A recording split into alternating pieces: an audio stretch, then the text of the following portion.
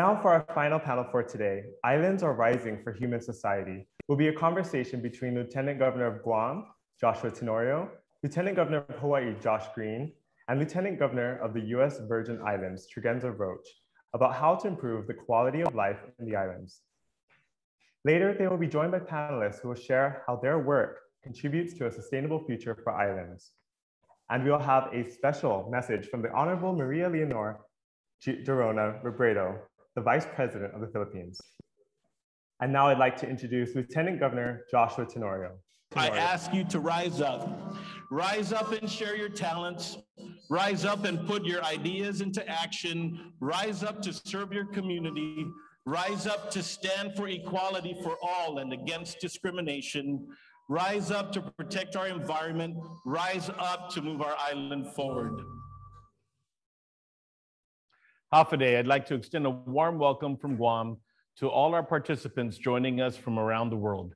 It's truly a pleasure to gather virtually with you today in common purpose to achieve a sustainable future for all our islands and our planet. We continue learning from the University of Guam Center for Island Sustainability, and this conference that sustainability is about meeting the needs of today without compromising the ability of future generations to meet their needs. This includes environmental, economic, and human society considerations. We clearly see that in the United Nations Sustainable Development Goals, such as no poverty, zero hunger, good health and well-being, reduced inequalities, and gender equality, I'm happy to moderate this panel to highlight the human society aspects of sustainability. You will see that our islands are truly rising for human society. Joining me first on this first part of this panel are my good friends and colleagues, Lieutenant Governor Josh Green of Hawaii and Lieutenant Governor Tregenza Roach of the U.S. Virgin Islands. Lieutenant Governor Green is a local physician, husband, and father of two who has dedicated his life to caring for Hawaii families. He was born in New York, grew up in Pennsylvania, and later became a physician in the rural districts of Hawaii. He witnessed firsthand the lack of healthcare resources in those areas. It was his inspiration to begin his local political career and bring a voice to underserved communities. He was elected to the Hawaii State House in 2004, the State Senate in 2008, and later elected Hawaii's Lieutenant Governor in 2018. Josh's priorities include the COVID-19 response, the homelessness crisis, lack of affordable housing, healthcare disparities, and statewide shortage of medical professionals. Tregenza Roach is a lawyer, born in St. Kitts and migrated to the U.S. Virgin Islands at age 8. He started his career as a journalist and later completed law school, where he honed his skills as an effective problem solver, innovative thinker, and detailed analyst. He's worked as legal counsel for the Virgin Islands Commissioner of Education. He's been the executive director for the Board of Education and faculty at the University of the Virgin Islands. Elected to the USVI legislature, he served as a staunch advocate for education, the environment, youth, and elderly. He was elected as lieutenant governor in 2018. Tregenza is a humanitarian, a thought leader, having served as a board member of the Disability Rights Center and mental health advocacy group, Clear Blue Sky. He's been chairman of the UV Humanities Council, and he is an award-winning poet and author. Hafa. Aloha, brother. How you doing, Josh? Great to see you. Yes, Tregenza, good to see you too. Now, just for the Guam community, Tregenza actually has been to Guam. So this is his second visit, I guess. And Josh Green has a trip to Guam still lined up, hopefully before the next election cycle. Now, Josh, I had a chance before the pandemic to visit with you in Hawaii. And one of the reasons is the two of us have been focused in on homelessness issues. And I remember vividly going to one of the parks and meeting one of the leaders of a homeless encampment who happened to be Chamorro, a native of Guam. In your discussions at the National Lieutenant Governors Conference and throughout the country, you've talked about reducing healthcare disparities by addressing housing. Could you tell us more about that philosophy and how that's been effective in dealing with a big crisis in Hawaii? Yes, and thank you for welcoming me, Josh, and everyone. It's great to meet you, Tregenza, and these are challenges that, like the pandemic, which has been an acute challenge and rolled through our world and has been violent in many ways. So can the same thing be said of homelessness and the way it rolls through our society in a way that a lot of people may not take notice directly, but indirectly it affects our moral fabric, and it also affects really what we can do as a society because it impacts so many different parts of our culture. In Hawaii, we have the highest per capita rate of homelessness in the nation. And a lot of that is because, well, some people will kind of migrate to Hawaii because of the climate. And then there's, of course, poverty, which has set people into a cycle, whether it's because it's so expensive to live in the islands or because with the surge in methamphetamine and other large challenges and the lack of behavioral health care and mental health services, people really ended up in a devastated state. And so a very small percentage of our people may experience homelessness at any one time. In Hawaii, it's about 1% of our population. It consumes a very large amount of our resource. So we see people struggling, we see people suffering, and individuals who are homeless, especially if they're chronically homeless, may consume as much as 60% of our resources for those in need, of our Medicaid budget. Specifically, 3.6% of our population, which had severe and chronic illness, many of whom are homeless, consume 61% of our resources. And you can imagine what that does. It makes any other solution, which we would like to be sustainable, apropos of today's discussion and our conference leaders, very difficult, because you can't sustain any solutions if you are in essentially a death spiral as far as resources and helping people out. And we found ourselves in that space. However, we noticed that we can disrupt that cycle, if you will, by providing humanitarian care in the form of housing. I actually view, as a physician, I view housing as healthcare. And I know I've shared that with you, Josh, on a few occasions. The moment you give an individual a house, in Hawaii at least, you decrease, number one, the average lifespan for a homeless individual is 30 years less than an individual who's not without a home. So average lifespan is 51 years in Hawaii if you are homeless. The average spend per person is $82,000 per person per year if they're in that cycle of mental illness and homelessness and drug addiction, which is it's like 8 times higher than our spend for other people who are similarly sick. And they suffer so terribly. The moment you apply service that's sustainable, specifically a roof over their head, we drop their costs 43 to 73%, depending on the population and who we were helping. We dropped their drug and alcohol consumption by 60%, and people's lives began to turn around. And so there are so many things when we speak about sustainability and kind of I think it's the heart of like our Aloha Challenge and applying good analytics to help people in their lives. It has to come from the heart, but when you do those things, you can actually make a change broadly for the better. And we would like to do so much more. We've just begun to scratch the surface. We started our institute called H4, which I can maybe talk more about later. We started what we're calling kauhale, which are small, tiny villages where people can go and get housing for either free or very, very little, tiny houses. And we noticed that we're already seeing improvements in culture because everyone rallies. The wealthy rally, developers rally, communities rally, because instead of seeing people that are devastated with homelessness, they see people that are having some hope. So that's one of our approaches. And I hope that it fits into this discussion about what are disruptors and what can be done for society. Now, some of the work has been complicated by the pandemic that we've all been dealing with. And of course, being islands with limited healthcare facility and limited healthcare personnel, it becomes extremely challenging. And of course, the Hawaii and the Virgin Islands and Guam are big on tourism. We rely on tourism for big portions of our infrastructure and big portions of our funding. So the situation with COVID, I know you've been taking a leadership position in trying to address it. I know that You're on daily on social media, giving the citizens and residents of your state updates about the situation. What are some of the, I see a lot of progress in Hawaii. How are you addressing disparities, if any, in trying to either get COVID testing or treatment into communities that have access to healthcare issues and vaccinations for that matter?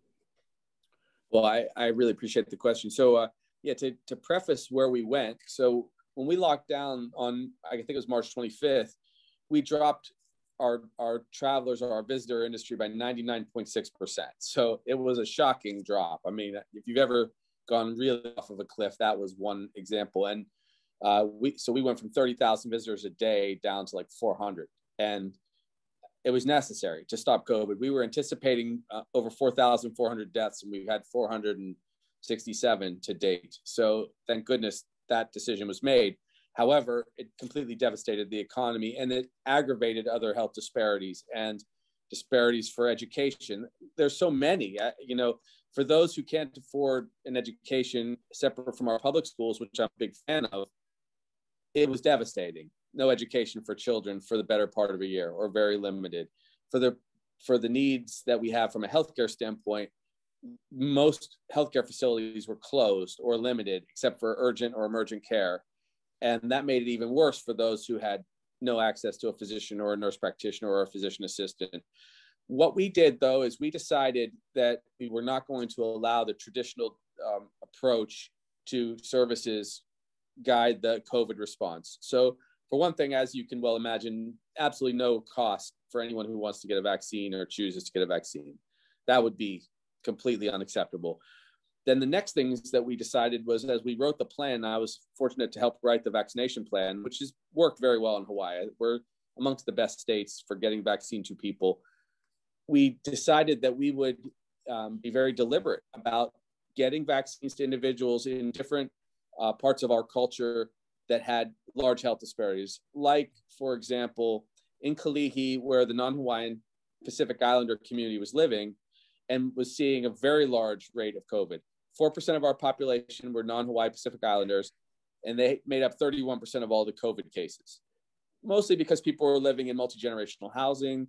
They were sharing space with their kupuna and so on.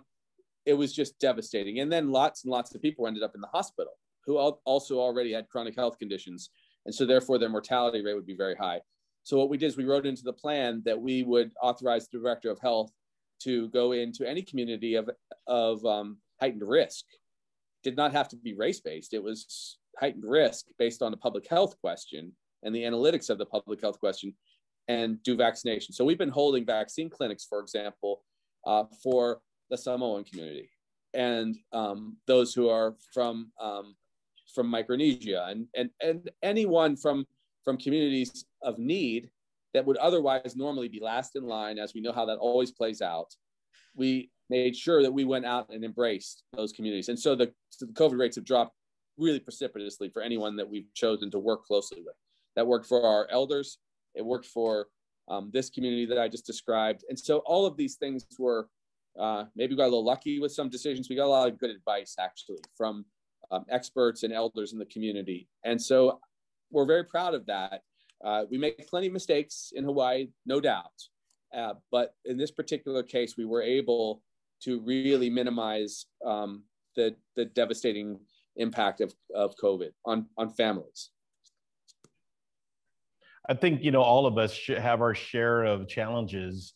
And of course, mistakes are made. But I think the issue is making sure that you correct them very fast and try and change course. Now, in the Virgin Islands, of course, many people don't realize the Virgin Islands really is our twin. We both have the same, we went through the same evolution of self-government together. Our organic tax are almost twins. We have a very, very similar government structure. And our good friend, Lieutenant Governor Roach, who's been a longtime advocate for education, he's been a change agent in improving education. And Lieutenant Governor Green, you talked about the devastating loss of learning, and we see it here where we have nearly 40,000 kids that were out of school, some in relative periods of isolation. And so I wanted to ask Lieutenant Governor Roach, I know I've been monitoring the situation in the Virgin Islands. Of course, all of us have the challenges. You get more tourism from the continental United States, especially, unfortunately, the US has been one of the largest populations that have had the COVID experience. How are you addressing the situation of education? What do you think what is it going to take to try and recover some of this learning loss? Well, first of all, I just wanted to greet you, Lieutenant Governor Hattori. I think I'm saying it correctly. And that's right. To Lieutenant Governor Green as well. And to all the panelists here today and to the people of Guam, thank you so much for your great hospitality when I visited. And I bring you greetings from my people as well as from our governor, Albert Bryan Jr. I also wanted to thank the organizers of this event for inviting me. And I think this is a really good conversation at this time. And while it seems that we are all challenged by the pandemic, still there is so much great opportunity. And I say that mindful of the almost 3 million people who've lost their lives, and may God's grace, comfort the families of those people. But it has given us a gift, and that gift, I believe, is time.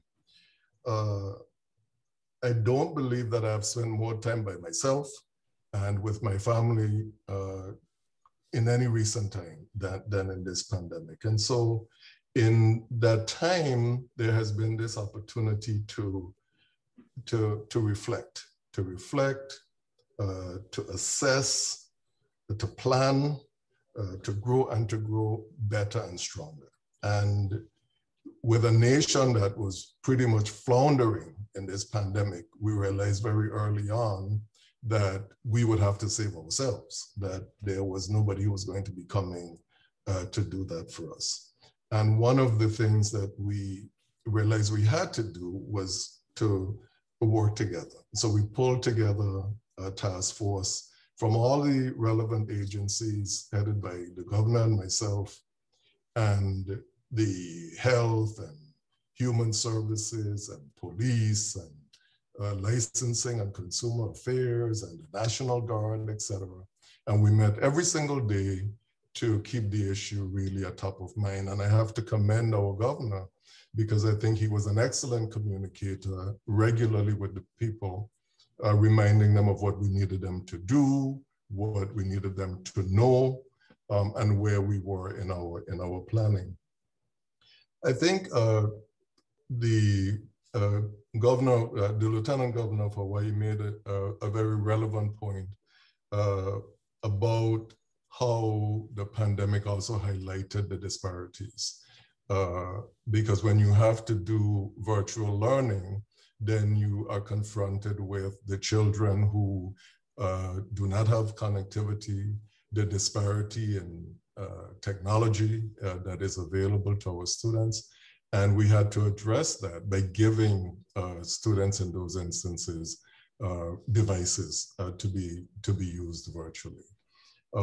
We had the opportunity to also provide, in some cases, the ability for students to access the internet. We had to think about supporting our teachers by providing them some grants because they too were dealing with their families, the anxieties of the pandemic, all at the same time that we were requiring them to plan for their students as well.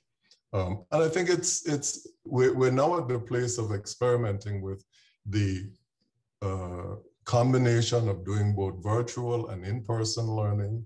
But of course, you are faced with the realities of requiring testing very regularly and constantly, and be prepared to act when positives come in.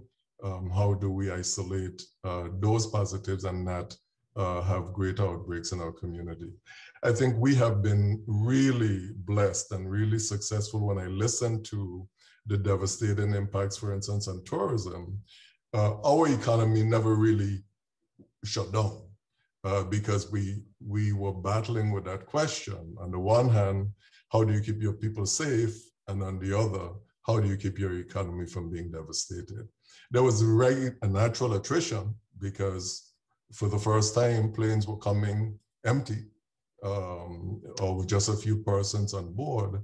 But then as the reputation for the territory for dealing with the pandemic spread, the visitors have increased. So that while we are experiencing the loss of the cruise ship industry, our air arrivals are now almost coming back to pre-2017, pre-hurricane levels. We have had all of the major carriers have added flights to the territory. Delta, American Airlines. In fact, a new carrier came to the territory during the pandemic in Frontier Airlines. And we have also seen the resurgence of our marine industry because of the devastating impacts of the closures around the Caribbean. Our very closest neighbor, the British Virgin Islands, that at one time drew from us so much of our charter yachting industry, their borders were closed, and so a lot of those vessels came to the territory.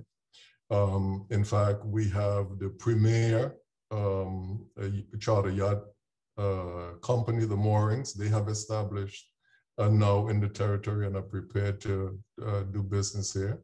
And all of this has happened despite the fact that we lost some of our major hotels, still in the reconstruction from the 2017 hurricanes.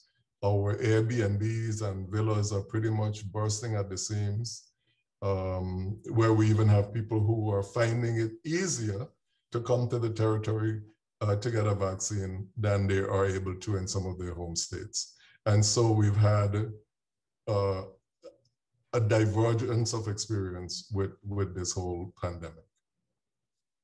One of the things that you focused on in your career has been pretty much focused on reducing inequalities. And I'd say that you did that by your work in trying to address political status issues of the US Virgin Islands, right? And of course, we in Guam have same challenges.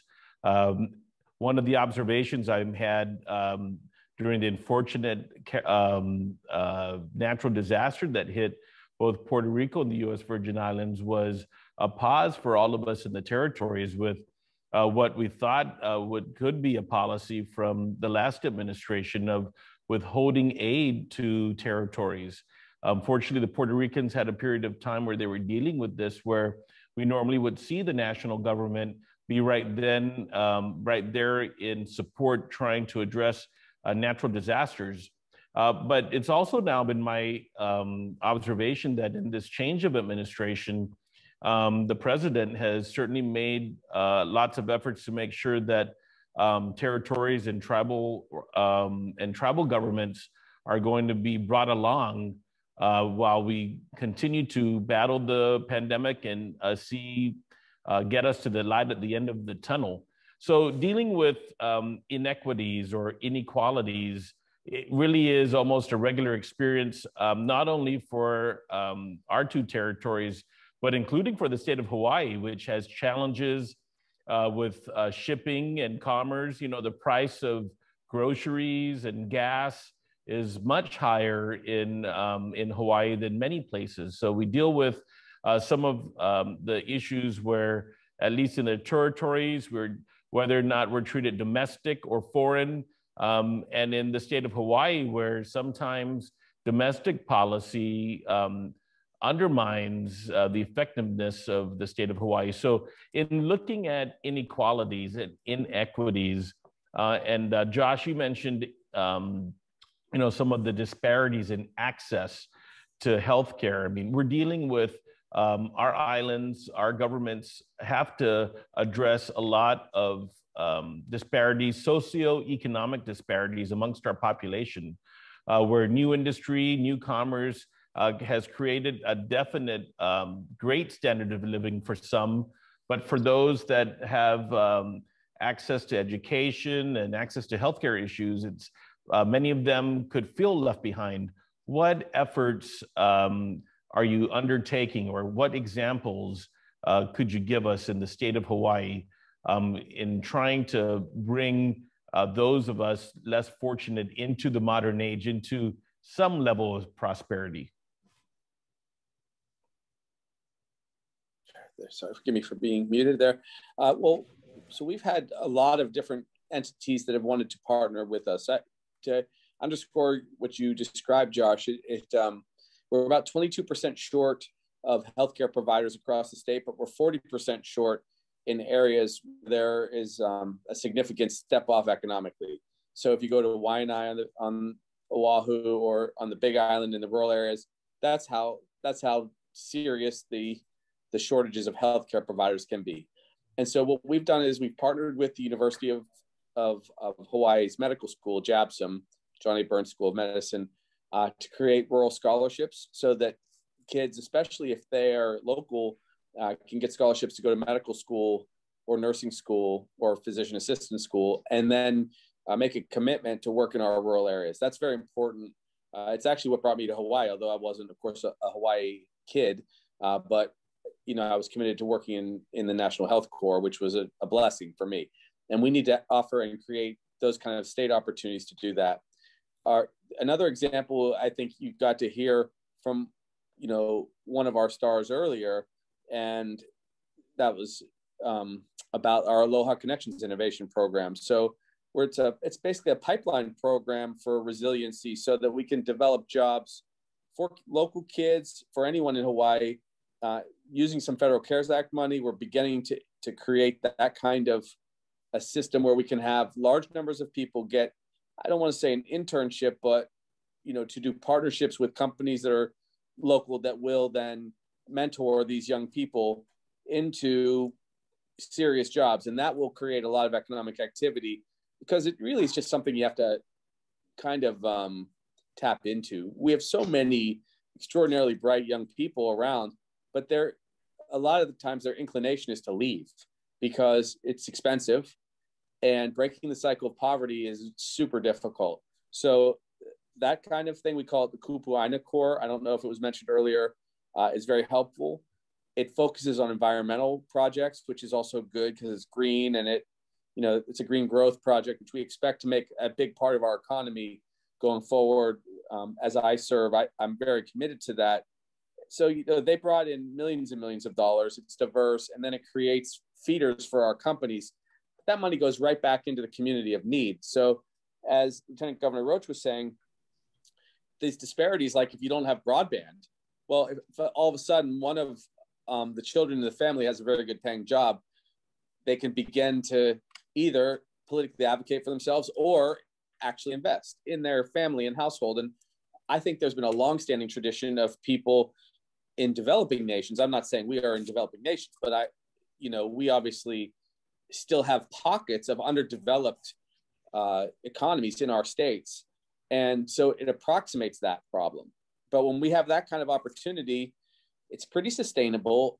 You immediately get all kinds of support from the private sector because they're very interested. I can't tell you how often I actually have this strange mismatch where we have poverty, we have the need to get people into jobs, and then we have employers that are dying to hire young, motivated people with some skill. They just have to give them that skill.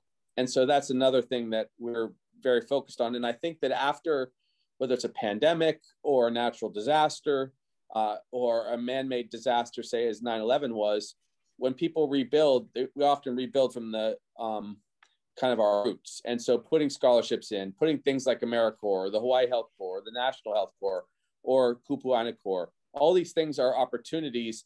We're kind of like planting seeds, not usually a lot of money, but it's a seed to quickly get someone economically accelerated.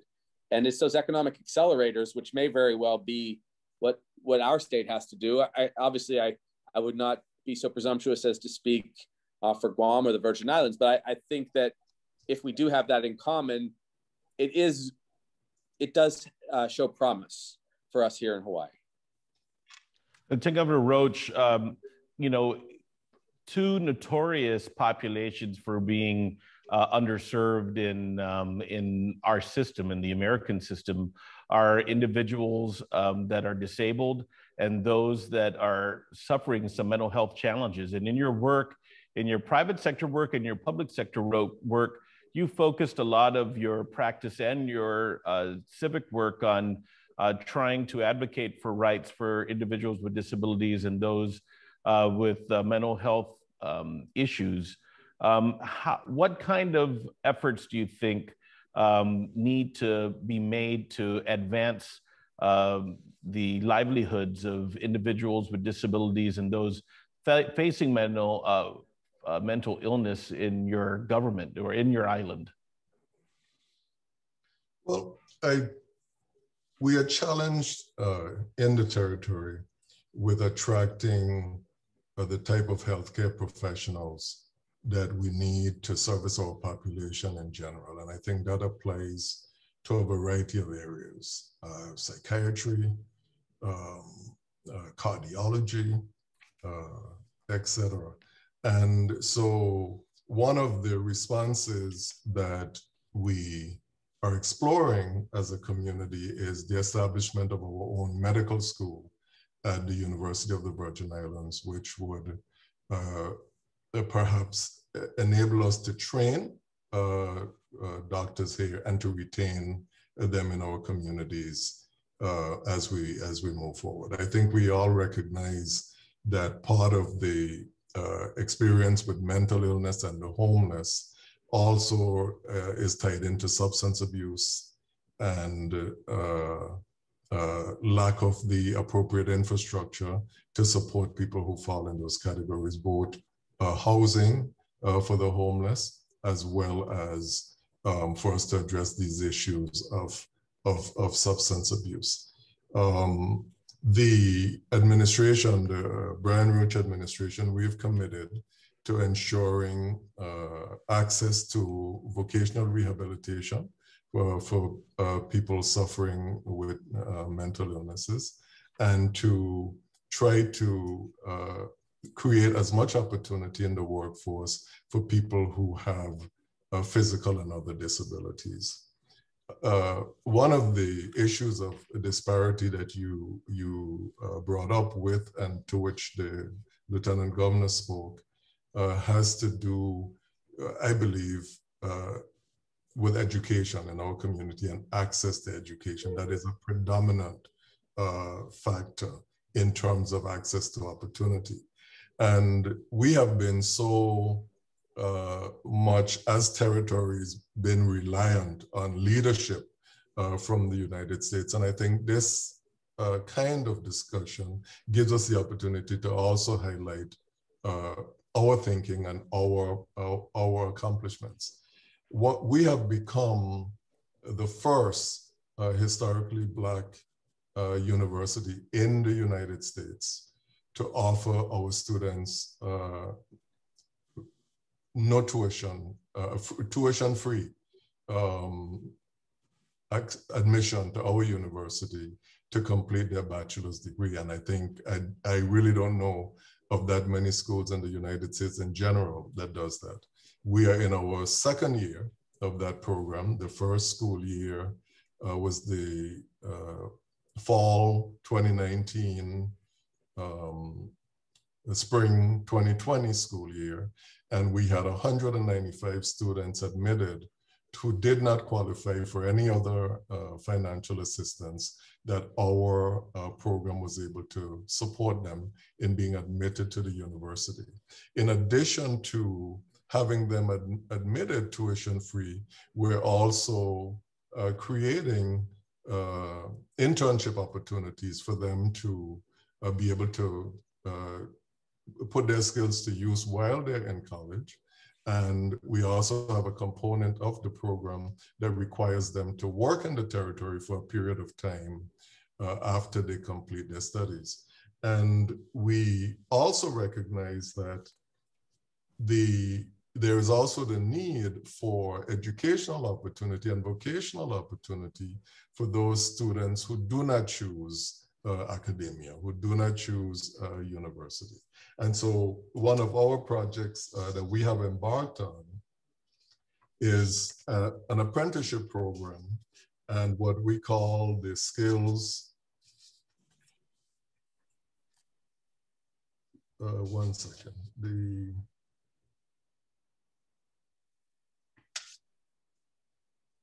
skills, bringing new skills to the workforce. And we have identified partners in the private sector in both marine and healthcare that will provide up to 625 internship, apprenticeship opportunities for students in the workforce. And so to bring them into the workforce. And so I think there are multiple ways that we are working on this goal, which I think is goal 4 under the sustainable goals of the United Nations Charter that relate to education.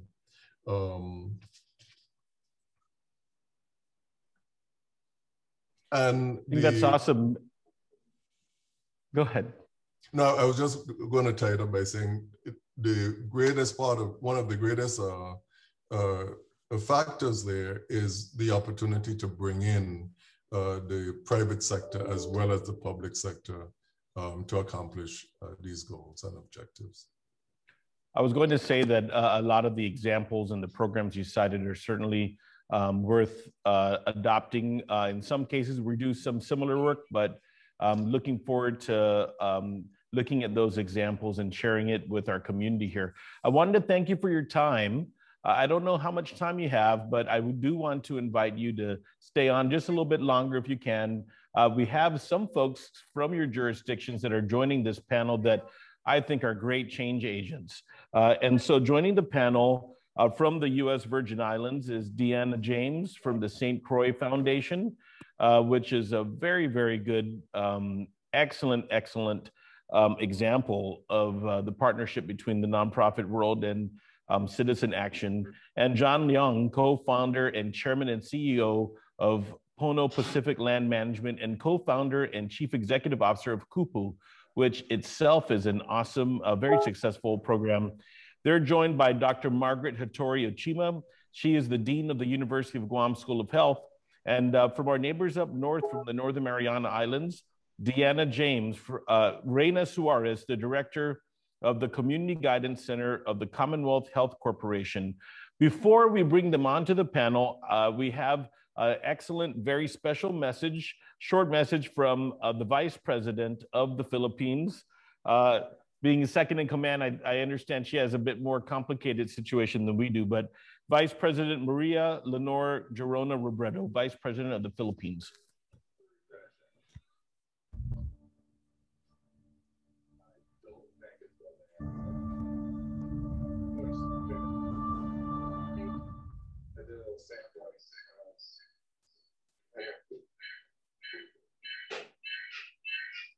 My warmest greetings to the University of Guam Center for Island Sustainability, your partners in the Global Island Partnership and Local 2030 Islands Network, and everyone joining us for the 12th Conference on Island Sustainability. I hope you are all safe and well. COVID-19 stands as humanity's greatest challenge in the immediate term. Around the world, healthcare systems are close to being overwhelmed. Economies are shrinking, and entire populations edge closer to poverty and hunger. Fissures old and new are surfacing in society, compromising the rights and dignities of the most vulnerable. Here in the Philippines, with cases reaching record highs even after a year of lockdown, COVID-19 continues to disrupt almost all aspects of our lives, changing the way we live, the way we work, the way we learn. In the face of such quick and drastic changes, it becomes even more important that we regain our anchorage.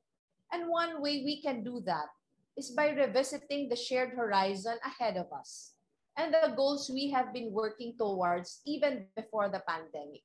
This conference on sustainability, particularly on the work we have all been doing in pursuit of the Sustainable Development Goals, is a good place to start.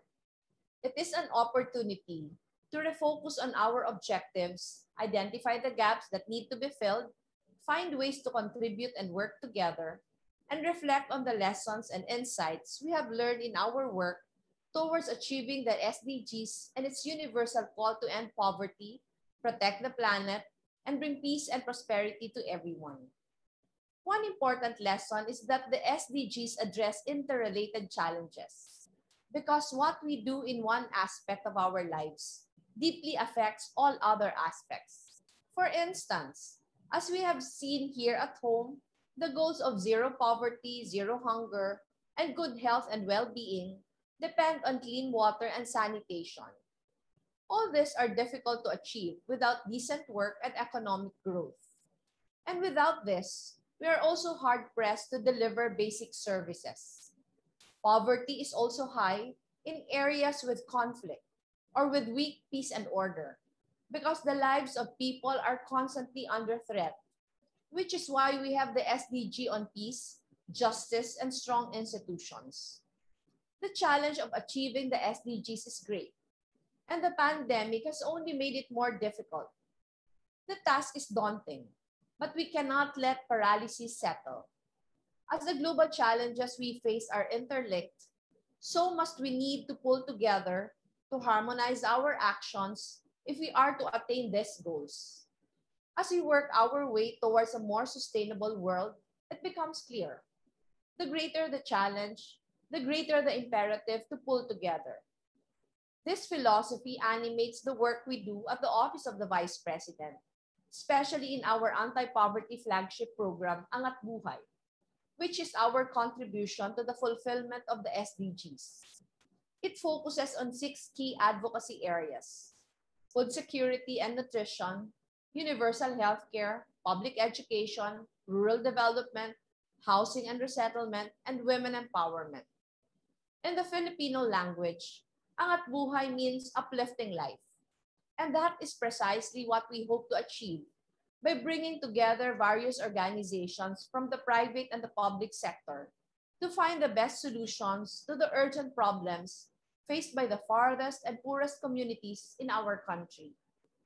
As of December 2020, we have been able to partner with 330 organizations, mobilizing 441 million pesos worth of resources for 341,779 families and 221,122 Filipinos in 381 communities nationwide.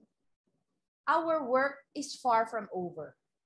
In getting back on track in pursuit of the SDGs, our task now is to link up with the rest of the world, not just to weather the crisis of the present, but to reimagine the future.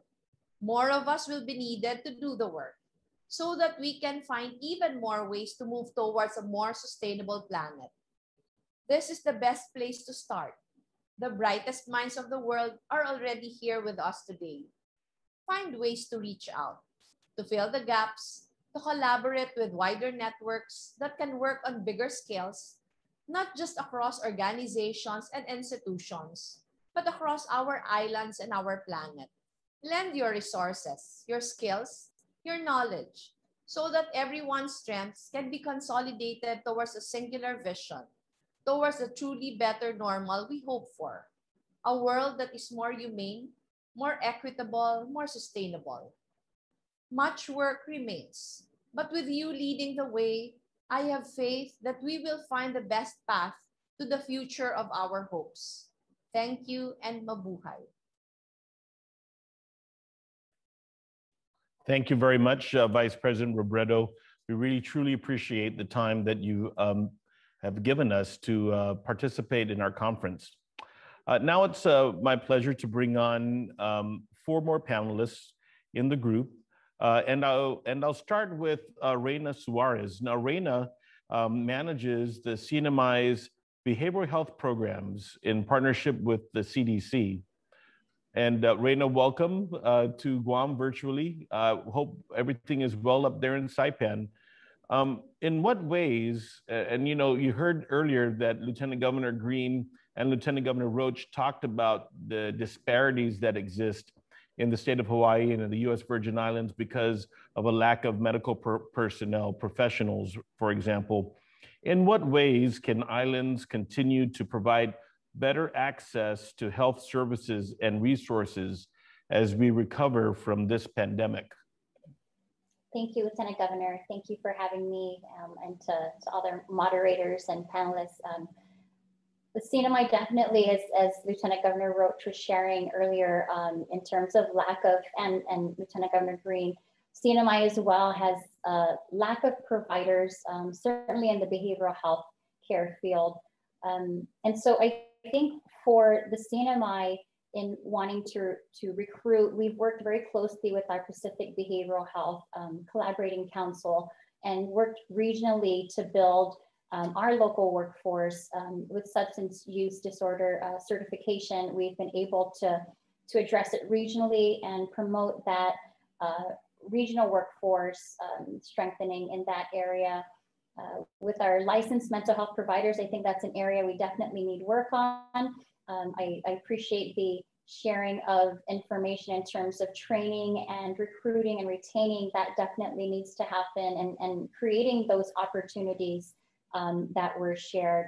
So I really feel like it has to be, as it's a shared challenge, a regional, national, global even effort that's made across the healthcare systems.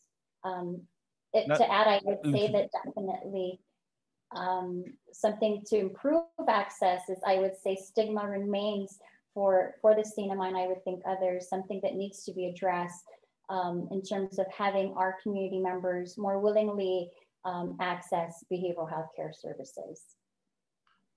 You know, in his remarks earlier, Lieutenant Governor Green talked about the methamphetamine problem that has been plaguing the state of Hawaii. And of course, here in Guam, we've had a 30-year experience of a large number of our people addicted to methamphetamine. I know that there's been some movement to focus in on substance abuse programs up in the Northern Marianas. Are there any programs or any aspects of that that perhaps you think you could share with our community here? Sure. More recently, and I know that we had spoken, Lieutenant Governor, the last time I was on Guam about the governor's substance abuse and use disorder, the facility up in our north side of our island, and the inpatient services that are being offered there. And so definitely working in networking with all our resources here in the CNMI to really complement each other in terms of outpatient services and linkages, streamline linkages to those inpatient services. And we definitely are still building and working on resources and securing the resources to streamline those services. And we're thankful, though, that we can, at least on both, in both programs, we do have intensive outpatient services that are being conducted. And so that widens, of course, the opportunities for our folks that are needing those types of services, but definitely working toward solidifying the partnerships. More recently, we did have a methamphetamine and opioid consortium meeting with over 60 of our public and private and faith-based representatives just last month to be able to, we're in the midst of doing a comprehensive needs assessment, which is definitely crucial in terms of making sure that we have feedback into how we utilize the resources that we have and address the needs of our community around methamphetamines and certainly with opioids as well. Now, the Northern Mariana Islands have experienced tremendous success battling the pandemic, managed to be able to keep pretty much your community spread down. I know there's been a very aggressive quarantine program for inbound travelers into the Northern Mariana Islands. And the Northern Marianas, I might add, is a leader in the region in healthcare and healthcare organization and in some of the progressive things that you're able to handle. Of course, there's challenges that we share because of the limited number of clinicians. How would you best describe the work of the Commonwealth Health Corporation with COVID? Already you have a system with limited medical professionals and some services, but how is living in the COVID realm affected your agency? Have there been any silver linings or any opportunities that you've been able to recover as a result of this pandemic? I definitely will say with our Commonwealth Healthcare Corporation, our CEO, Dr. Esther Muña, has been at the forefront since the beginning and early on with COVID, establishing really plans with contact tracing and with the quarantine and facilities, securing resources and things of that sort. She and I would say with our leadership, even our chief medical officer, they have been at the forefront of this and rallied together all the resources in the CNMI to be able to address it. And I think that's what she would focus on, and I would agree, is everyone has to come together. It's affecting everyone. And this was a time where we saw local resources in the private and public sector, as well as federally, come in regionally to assist where the needs were greatest. And only then were we able to direct the resources accordingly to where the needs were greatest. It's a good time to bring in Dr. Margaret Hattori-Uchima into the conversation. And Dr. Hattori-Uchima is Dean of the University of Guam School of Health. She's a nurse and a nursing leader on Guam. Dr. Hattori-Uchima, you really did go above the call of duty in your response to COVID. We've been working alongside each other in our response to homelessness, and that's given us an opportunity to really take a look at the level of care and the access issues for the homeless population. But for the greater population, you played a very key coordinating role, not only in the COVID testing, but into contact tracing and now the vaccination. Could you describe the partnership and the program that you've managed to forge together with Carlos Taitano over there at the University of Guam in partnership with the government of Guam? Thanks so much. I really appreciate being here and great listening to the lieutenant governors. Very inspirational to hear some of the similarities, right, that we're facing as well. But yes, Lieutenant Governor, we, when the governor declared the state of emergency, all of our local government employed nurses were essentially activated and mobilized, right? And so immediately we were called upon, even before the state of emergency and notified by public health that as nurse leaders, we would need to start thinking about how we could help with the manpower shortage. And the University of Guam has nursing, social work, and health science students, as well as other programs, but I only oversee those three programs. And so we knew that the extreme shortage of nurses, which CNMI also faces, and Hawaii also has shortages, we knew that we would need to look to students from UOG and GCC, as well as the faculty, the nurses at GDOE. And early on, there was, there was some, I wouldn't say panic at all, but there were some difficulties, right, in immediately mobilizing personnel from one agency to another, in working with you with the homeless and other communities that needed assistance. There were some structural barriers, right?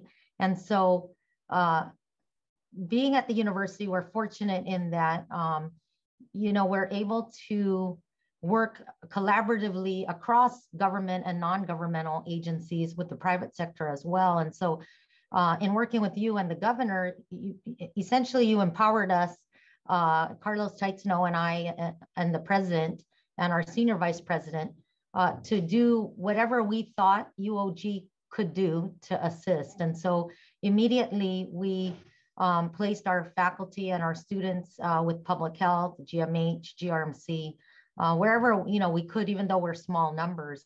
But that collaboration with Gov Guam led to a small group of us working directly with the governor's office and trying to bring out UCSF to collaborate and provide technical assistance to refine the public health, contact tracing, case investigation, and outbreak management due to the COVID pandemic. And so I really appreciated the ability to try to collaborate beyond being simply an academic program.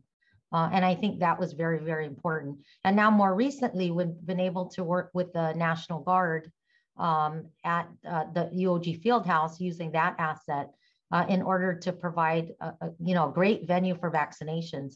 Yesterday, they vaccinated over 2,000. And last week, they were vaccinating over 1,000 a day. And so that's been, a really wonderful collaboration. And then lastly, of course, your collaboration with the Homeless Coalition and, setting up the Interagency Council on Homelessness and Poverty Prevention. I think that's a stellar example of a government, private sector, and the nonprofits collaborating together. And so, sorry, that's a long-winded response, but it's just the beauty of this collaboration, right?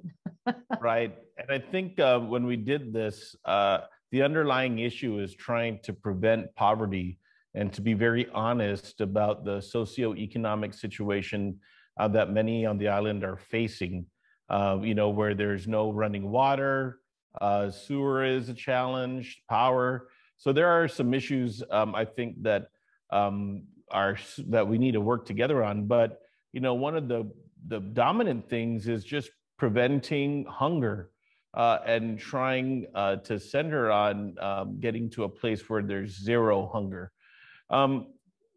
Where do you think we need to go in addressing hunger? There's food banks that have been set up. I know that we're trying to get community gardens together, but unfortunately, people that don't have money usually are consuming things that are the most unhealthy. Can you think of any strategies to try and maybe address the education element or the exposure element to try and address nutrition for people that are suffering from poverty? Yes, yeah, that's a great question, and slightly out of my expertise, right? We've got people like Dr. Tanisha Afligui and Dr. Bob Barber. And of course, Dr. Rachel Leong did a lot of groundbreaking research on childhood obesity and obesity prevention. And in fact, worked with the University of Hawaii on the Children's Healthy Living Program. But yes, there's a lot that can be done. And our CNAS, our College of Natural and Applied Sciences, through their cooperative extension as well, does work and provide some education, for instance, SNAP Ed, right, to educate families that are recipients of that public assistance on how to select healthier foods, right? Partnering with, for example, the grocery stores and having those labels that show which foods are healthy. Simple things like that, and continuing those types of partnerships with very, I don't mean to say logical, but very practical solutions. Putting up a sticker to show what's a healthy meal, a healthy snack to buy, is a lot simpler than having to teach someone how to read a label. While we've always done that for years, tried to teach people how to read a label, a really cute sticker is more eye-catching, and that appeals to a broader range of people. So simple things like that. And then, of course, Dr. Barber and others at the University of Guam have been working on exactly what you said, community gardens. And I think that work needs to continue. And I see Carlotta Leong smiling there because, of course, Island Girl Power, is a very wonderful organization. They've got their community gardens, and that gets young people into gardening. Hawaii is, far ahead and doing much in the effort to get young people involved in gardening and sustainability. So I think that those types of efforts need to be supported. Successful ones like Island Girl Power, I think, are the models. And we need, instead of reinventing, right, focus our resources on the programs that are working.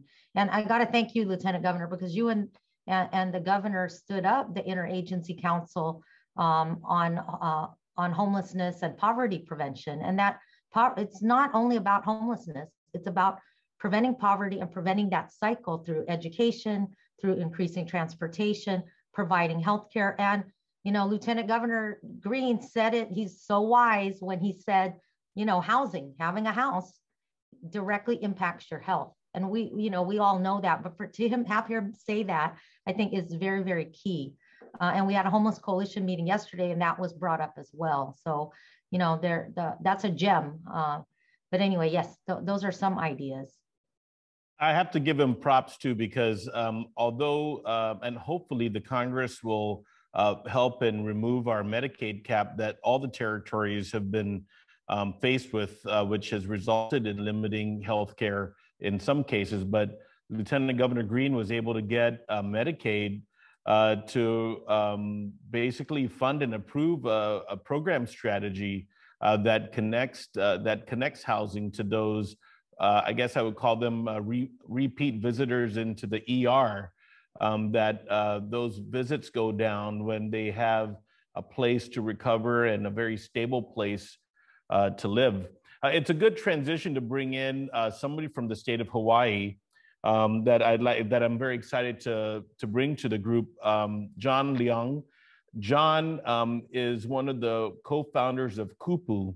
And John, the organization you co-founded back in 2007 has laid the foundation for a green transformation, if you will, of Hawaii's economy and providing the youth with environmental conservation skills. And the creation of the Kupu Conservation Corps in providing employment in environmental and climate projects, including farming and agriculture for unemployed hospitality workers, has been cited to be a fitting example for Biden's Civilian Climate Corps initiative. So John, can you share with us how other islands can use this model that you've created with their Kupu Conservation Corps as a model to promote a green, educated, highly skilled workforce, but really a problem-solving workforce? Absolutely. And first of all, I just want to say thank you for having me here today, Lieutenant Governor, and thank you to all the other speakers for sharing your wisdom and the great work you're doing, and to our other Lieutenant Governors as well. I really appreciate it. And to Lieutenant Governor Josh Green, thank you for the shout out earlier, and as well, thank you for all the great work you're doing to protect our community and move our community forward. I would say that there's so much wisdom that has already been shared, and that there's so much to borrow upon. Dr. Margaret Hattori shared about collaboration, and I think that is really, fundamental, realizing that this is a time for us to come together.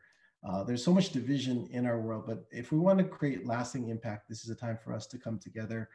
And Lieutenant Governor Roach shared about, that COVID has provided us with opportunities like family time. But I believe another really great opportunity as well is that it's given us a chance to push the metaphoric pause button in our world, that, we're just going to events, building our economy, doing things business as usual. But now that things have had to be shut down a little bit, I think the opportunities that we're all looking at and thinking, how can we make tomorrow or this next season better than it has been? And really sometimes some of the things that we've adopted and inherited may not be the ways that we want it to be for our kids and for the future generations. And I think that as we look at it as islands, in particular to your question, Lieutenant Governor, we know that there's an inherent connection to our land, to caring for our community and to caring for one another. And really that's the work that Kupu has been about since we started in 2007. And that led us to the point having done programs like this, that when coronavirus hit, we were able to help respond. And as Lieutenant Governor Green already generously shared about us, we started a Kupu Aina Corps program in collaboration with the state that utilized CARES funds. And the basic model that we utilized was we have a youth corps model where we get young people or young adults working in different conservation, sustainability, and agricultural projects throughout the state. And they get paid. We have educational opportunities where we partner with our local universities, like the University of Hawaii and the community colleges, to give certificates and credits out. And then we also are helping out a lot of different participating partners that were impacted economically. These include like nonprofits who lost a lot of their funding after COVID, and farms that lost hospitality and restaurant sales because of the lack of business. And so being able to support them was really great. In all, we were able to, in just a few short weeks, stand up a program that was predicated on our other model, where we were asked to do 300 positions. We were able to fit 360 positions in our budget. We had over 1,300 applicants for those positions. And we supported over 150 different partners within the community. So nonprofits, businesses, agricultural organizations. In total, they did really great work for the environment, which was about 20,000 acres were impacted positively by the programming. There was over $6.5 million in socioeconomic impact. And the program costed $3 million. So it was over a 1-to-2 cost to benefit ratio that occurred because of the programs that, well, what to me is really exciting is that, you know, as was mentioned earlier, we had a lot of people in the hospitality sector that had lost their jobs. But what was exciting to me is that many of them found a new passion. And, you know, part of the goal in this was to diversify our economy, not to replace tourism. We know that's going to be an economic driver, but to diversify, and we can have more legs that are being built within our island economy, as well as how do we help to pivot existing key legs like tourism, where we can create more education and more opportunity to make these areas more sustainable too. And we saw that happen. And so it was really neat. We had, you know, just anecdotally, I saw one of our young members or participants who I hadn't known at the time, but she was wearing a kupu face mask. And we just started chatting, and she mentioned that she was in our program. She's working for Reuse, which is they repurpose old construction materials. And she just found out she loved it. She was working at a bar before the program and before COVID, and basically since February, March, she was out of a job. And in September, she got picked up on the program, and now she has a full-time job at Reuse. She was picked up to work there after the program. So she found her passion. She found something she really loved to do. And we saw in the long-term impact, 60% of our participants either got a job, went on to higher education, or applied to another kupu program. And just in the job area alone, 30% of our participants got hired on at the sites that they were working. And this is parallel to 20% unemployment rate throughout the island. So we're really grateful to be able to have helped out, and really excited. And it really happened because of collaboration, because of partnerships with the state, with our partner organizations. And really, I think the lesson is that, you know, when we face these challenging times, we can run and hide, or we know that there's people that are counting on us, and we can stand up and do our part to make a difference. And we just have to have that courage, to have that entrepreneurial spirit, to have the vision and the desire to partner together, to link arms in a socially distanced, safe kind of way, but link arms together to make a difference for our community. John, you know, it's an excellent, you know, I can't underestimate or understate the importance of nonprofit and civic society, and really being able to, in many ways, respond faster than the government. I really am one of those that encourage government to push out as many resources to nonprofits to get things going. And I think strong nonprofit community is means a strong economy, means a strong government, really stronger services. And I'd like to add and bring into this conversation somebody that's coming from the other part of the world, but an islander nonetheless, Deanna James. And Deanna James, her organization that she's with, the St. Croix Foundation, and reading about this organization, I have to say it's very impressive. The St. Croix Foundation has worked with and empowered a consortium of nonprofits within the United States Virgin Islands to build community resilience and restore the territory after a very, very destructive hurricane in Hurricane Irma back in 2017. And knock on wood, we haven't been experiencing that kind of big disaster, but I definitely can understand how complicated it is to try and rebuild. But there's also many opportunities that present themselves when you're in such state. So Deanna, could you share with us about how your work supports and directs investments to these nonprofit partners that you've been empowering? Hello, and thank you so much for the invitation to speak on what is my favorite subject to talk about, which is community resilience and civil society. I think it's important to start with just providing some context for how the St. Croix Foundation was formed, and we were actually launched in crisis. So we were founded 30 years ago on the heels of Hurricane Hugo, which leveled the island of St. Croix. And Hurricane Hugo was supposed to be our 100-year storm.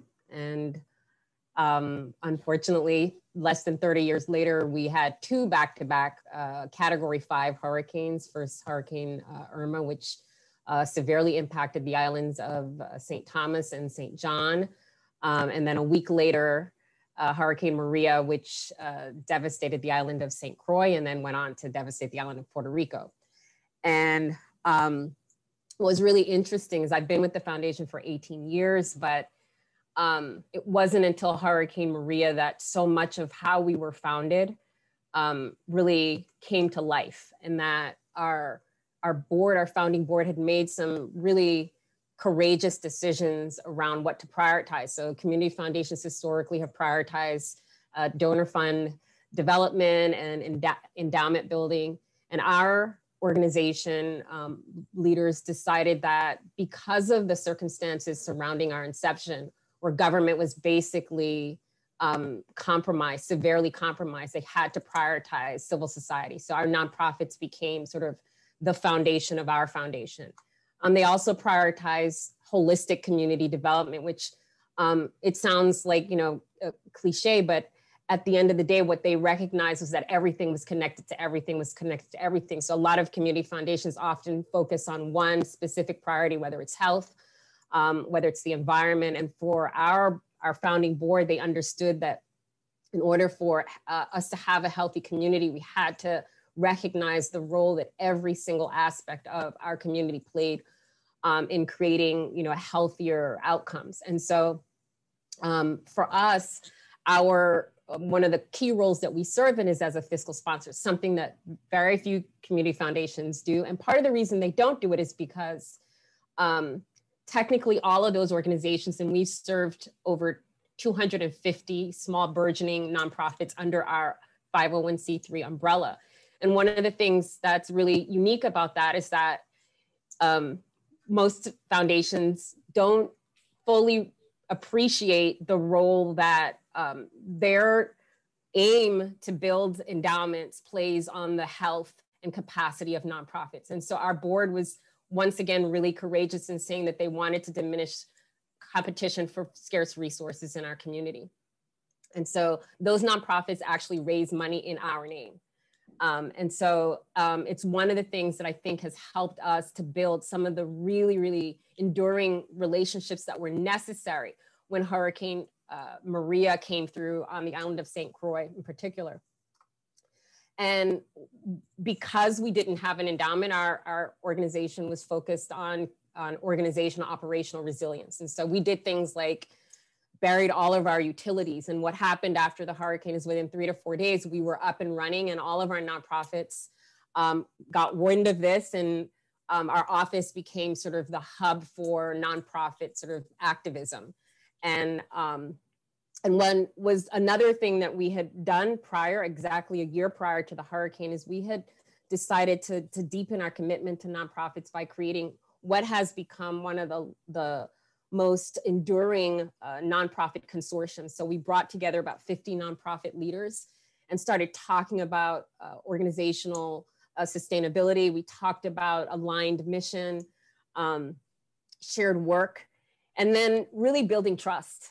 And we spent a year building trust, and then the hurricanes happened, and those relationships led to some of the single most progressive, innovative projects that the foundation has in our 30 years ever invested in. We had all of these people sitting at one table. We had over 20 to 30 people sitting in our office for over 2 months. And the profound impact of organizations that we had sectored out. So we had arts and culture organizations, environmental organizations, health and human welfare, youth and education organizations sitting together, making decisions about what we were going to prioritize as an organization. And so we prioritized things that the foundation had never formally established as priorities, like agriculture. We prioritize solar energy in ways that we recognize that this investment that our board had made decades before was such a powerful example of community resilience. And how do we deepen that investment in other places in our community? And so some of the things that we did, which were the brainchild of all of these incredible thought leaders and civil servants sitting in one space saying like, okay, this is how it needs to be done to make sure that all the boxes are checked, that all the intersections of healthy community are addressed in our programming. We created a farm tienda initiative where we provided farmers with container farm stands that were not just container farm stands, but were solarized, were Wi-Fi'd, and now serve as community resilience hubs in the advent of COVID. We decided that we wanted to prioritize solar and renewable energy. And so we said, well, let's train some young people. Let's focus on workforce development. Our youth and education folks were like, we've got to focus on education. So let's train some of our young people to become solar installers.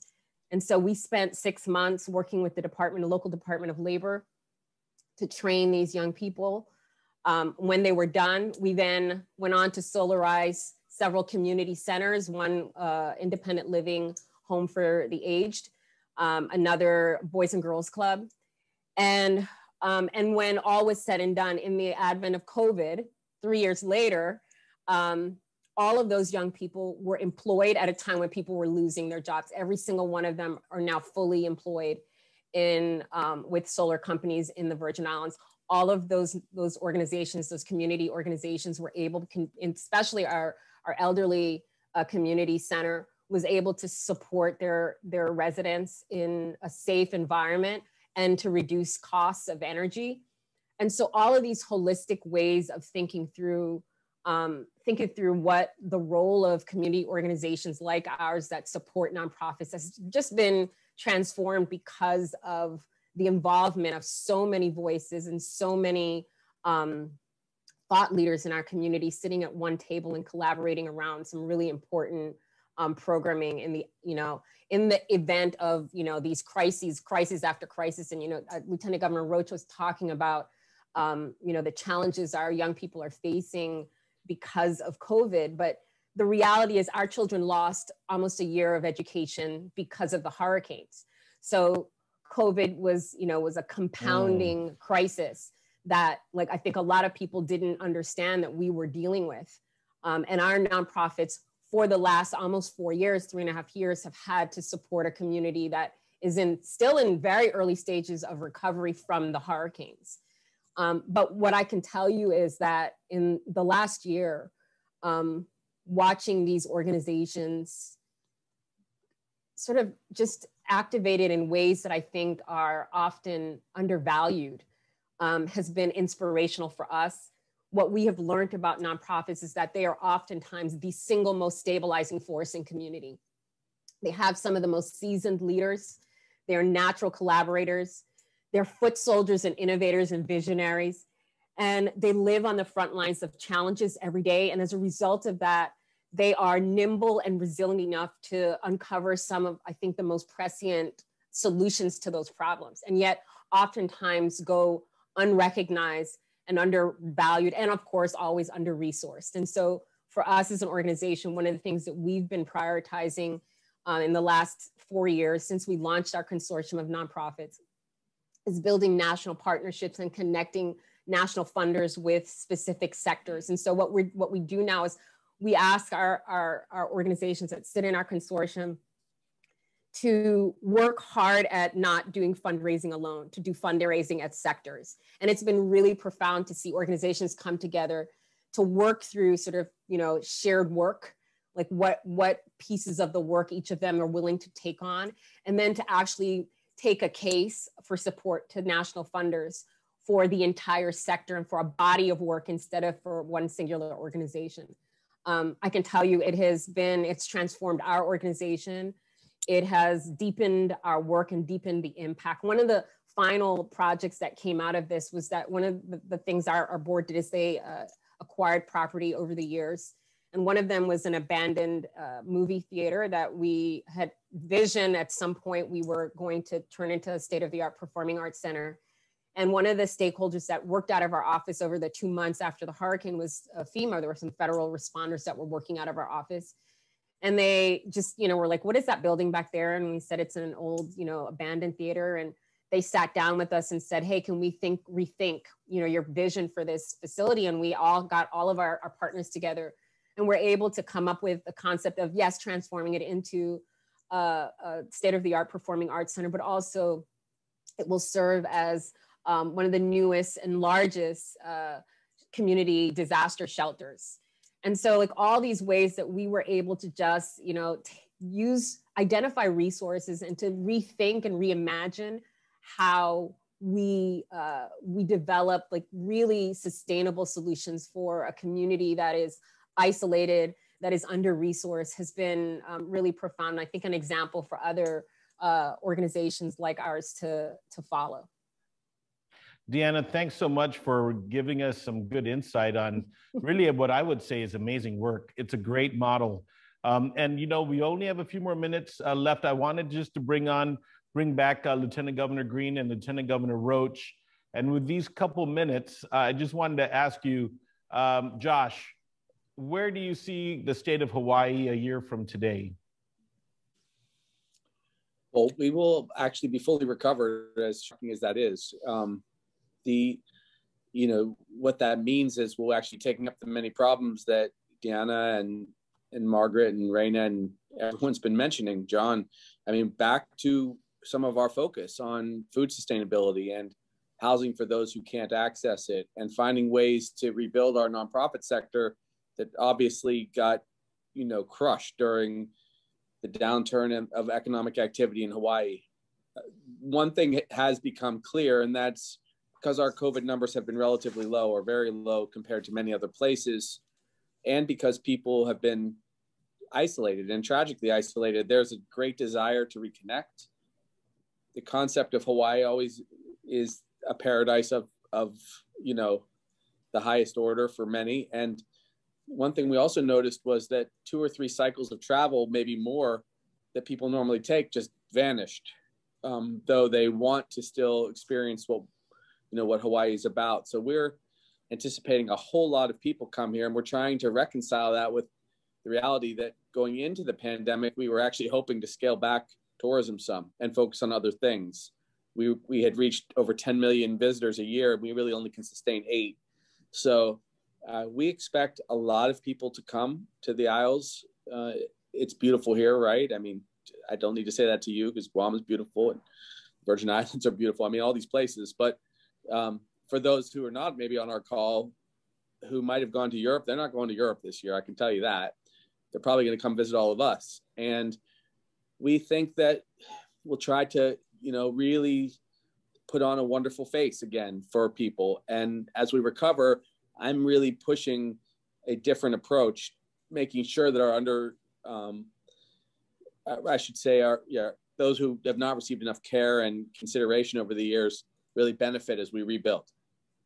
And so that's where we're I only have a minute left. I have 1 more minute left, but Tregenza, where is the U.S. Virgin Islands going to be in a year?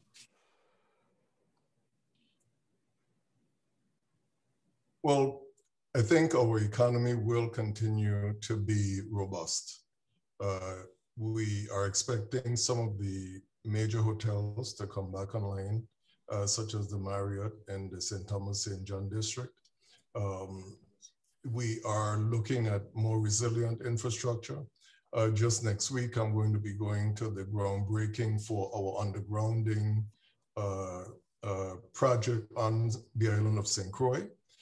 Part of that is to underground all the utilities in our towns, Frederiksted, Christiansted, Charlotte Amalia, Cruz Bay, and our highly populated housing communities as well, so that 50% of our meter-based customers would be having their services delivered underground.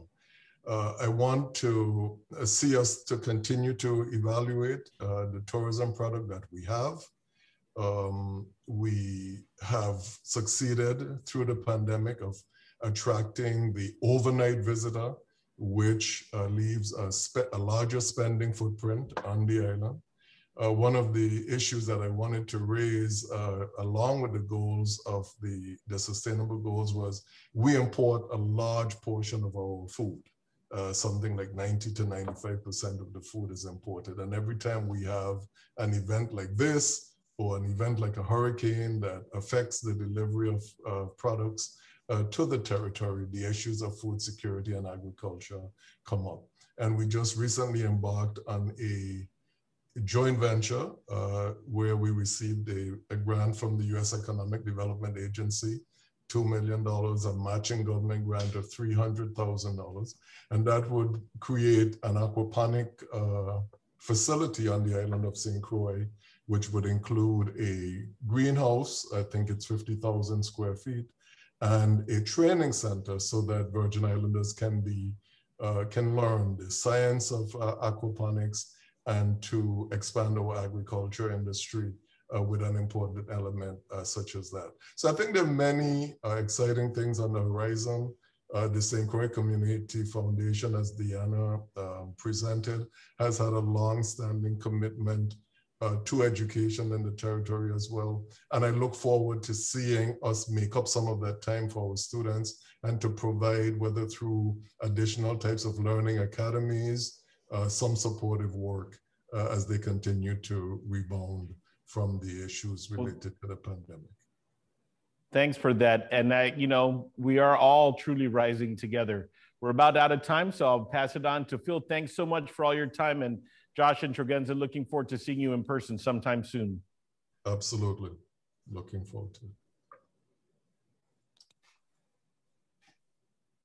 Siduos Maasi, Lieutenant Governor Tenorio, and his guest speakers for that enriching and eye-opening panel. You've highlighted the importance of taking care of the human dimension as we plan for more sustainable islands. Before we close, I want to recognize Lieutenant Governor Tenorio for his tremendous dedication to our island's sustainability. He recently received the National Lieutenant Governors Association of Energy and Environmental Stewardship Award. He also leads the Island-Wide Beautification Task Force, co-chairs the Guam Green Growth Steering Committee, convenes the Interagency Council on Homelessness and the Office of Homelessness and Poverty Prevention, and oversees the appointments and actions of the Climate Change Resiliency Commission, Coral Reef Resiliency Task Force, and Coral Reef Parametric Insurance Task Force. This concludes our second day of the 12th Annual UOG Conference on Island Sustainability. Please join us tomorrow for the Island Symposium on the United Nations Decade of Ocean Science for Sustainable Development. NSF includes Seas Island Alliance, and our signature event, CIS Sea Talks, Ideas Worth Cultivating, and our thematic panel, Islands Are Rising for the Natural Environment. Undunkalina Siduos Maasi for joining us today. Viva Island Sustainability and Viva UOG. Esta Gupet.